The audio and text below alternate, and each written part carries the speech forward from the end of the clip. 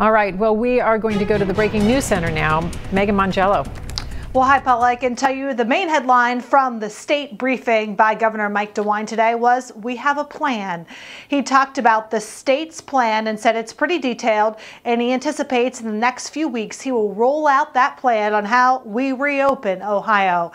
In doing so, he said that the shutdown will not go on any longer than it has to.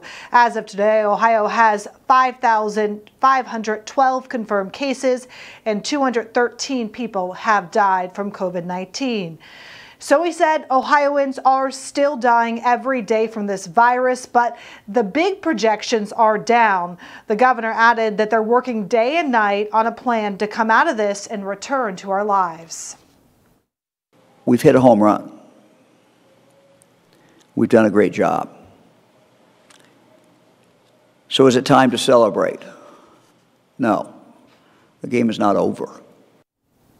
And how about this? The Ohio High School Athletic Association has come out with what they call a tentative plan to actually have spring sports. That is, if the governor and state officials decide to reopen schools by May 1st. So again, it's just a tentative high school athletic plan at this point, but it could be viewed as a good sign. The governor was asked about that today, and he said that he doesn't know yet.